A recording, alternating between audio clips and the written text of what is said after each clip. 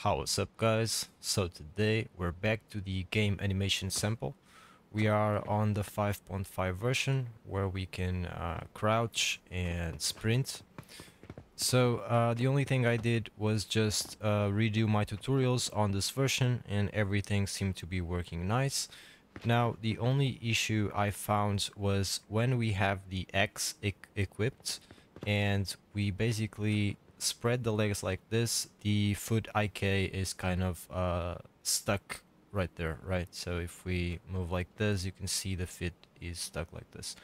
So to fix that, I'm going to show you how to do that, and also we're going to be applying the hand IK to the weapon so that the hand attaches to the weapon. So let's begin. The first thing we're going to do is go to our blueprints weapons folder and to our meshes and open our rifle skeleton. Now over here on the root, we're going to add a new socket and we're going to call this left hand. Now we're going to add another socket and we're going to call this left hand idle. The reason for this is because a single socket is not enough for both animations, so this way we'll have different left hand positions for the different idle or aiming animations. Now you can adjust the positions here if you want. I already have them right here, so I'm just going to copy them. So this one is for the left hand socket, so I'm just going to paste here on the location. And for the idle socket, I'm going to select it over here and paste on the location. So that's basically it. We can close this now and we can go to blueprints and open our character. Over here, we're going to create a new function called GetHandIK. And now essentially we're going to get our weapon over here. We're going to say get child actor. We're going to convert this to a validated get like this. And we're going to get the position of the sockets that we just created. So here we're going to say get component by class, this one. We're going to select the skeletal mesh component to get the mesh of the weapon. Here we're going to say get socket transform. And now the socket is going to come from the function inputs like this. And we can call this just socket like this. Now here we can split the structure. And now we're going to get the mesh like this. We're going to say transform to bone space. And we're going to connect the position over here and the rotation over here. So essentially what we're doing is converting the socket position that we found to a mesh position relative to the bone that we specify over here. So here we're going to specify the hand R bone, and that's basically it. So here we're going to say return. We're going to connect this to the is valid, and now we're going to return the position and the rotation like this. Sorry. So that's basically it. And the reason we do this function here instead of the animation blueprint is so that you can use this with all the other characters, and all you have to do is instead of this mesh, you have to use the body of the character that you are using. So in this case, the body is the mesh, but for example, for metahumans, it is the body that is inside of the blueprint. So that's basically it. Now we can close this. We can go back to our animation blueprint over here. And here you should have something like this. So you should have the overlay states over here, the aim offset. So if you followed the previous tutorials, this is how it should look. We also have this new stuff, which is from the new update, which is the foot IK. And that's basically it. Now here on the overlays, we're going to fix the feet getting stuck to the floor. So here on the melee animation, on the layer blend per bone, we're going to change this curve blend option to do not override. And if we compile and hit play, if I equip the X and try to do the same thing and stop in the middle of the walking, as you can see, the feet are no longer getting stuck to the floor. So now we're going to go back to the animation graph over here, and we're going to start to implement the HandIK. So to do that, we're going to go over here to the ends, and we're going to move this pose history a little bit. So like this.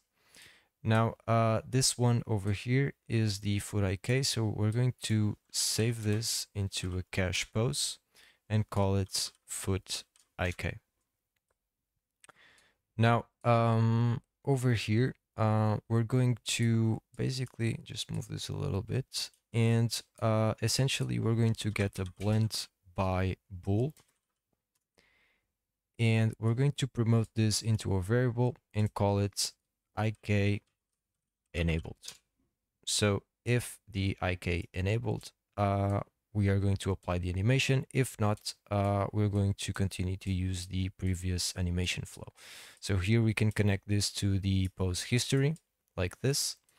Now, what we're going to use for the HandIK is a fabric node, and this will allow us to put the hand where we want to. So over here on the effector target, we need to set this to be the hand R, so which is the bone where this node will be relative to. Okay.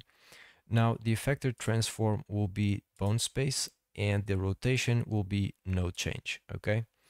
Now the tip bone will be hand L, so our left hand, and the root bone will be upper arm left, this one over here.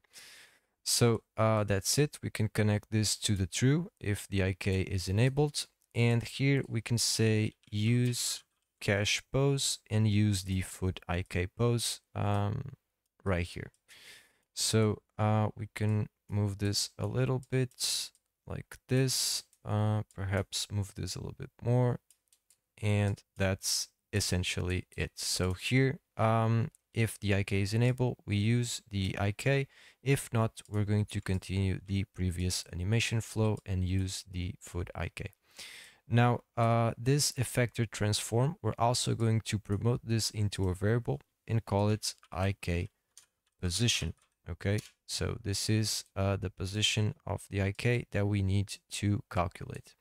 So here we can comment this and say hand IK, and that's basically all we're going to need to apply that to our animation flow. Now we need to calculate the position, so we're going to go here to the event graph, and I have this like this, and here we're going to create a new function, call it set hand IK. And the first thing we're going to do is get a property access to get a thread safe variable. Here we're going to say sandbox character, this one, and we're going to search for traversal action, so doing traversal action. And here we're going to say branch, and essentially we only want to apply the hand IK if we are not doing a traversal action. Now the next thing we're going to do is select the socket depending on the animation that we are applying. So here we can get another property access, so property access, and now we're going to go to sandbox character, character input state, and select the wants to aim variable. So here we're going to say select and connect the index over here. We're going to create a new local variable over here and call it socket. We're going to change this to name, and we're going to grab it over here and say set. So if we're not doing the traversal action, we continue.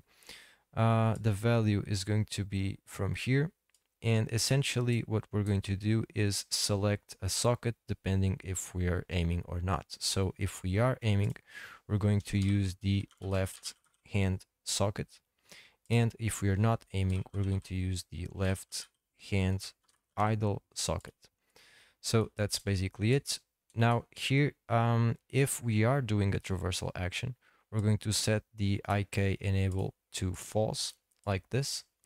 And now over here, what we're going to do is get sandbox character, get overlay state, the variable that we created before. And here we're going to say switch on overlay states. So essentially, we only want to apply the GetHandIK on certain animations. So here we can grab this over here, and on this tree, we're just going to disable it like this. Now, over here, what we're going to do is get the position of the sockets, calling the function that we created on our character. But before that, we're going to make a few validations to make sure that we only enable the GetHandIK on certain occasions. So here we can say get a property access. Here we're going to say character movement, and we're going to search for the is crouching, this one. Okay. Now here we're going to say not boolean like this. From here we're going to say and. Now here we're going to say gate. We're going to say equal this one, and if this is equal to sprint, so we can connect to the end over here. And here we're going to get another property access.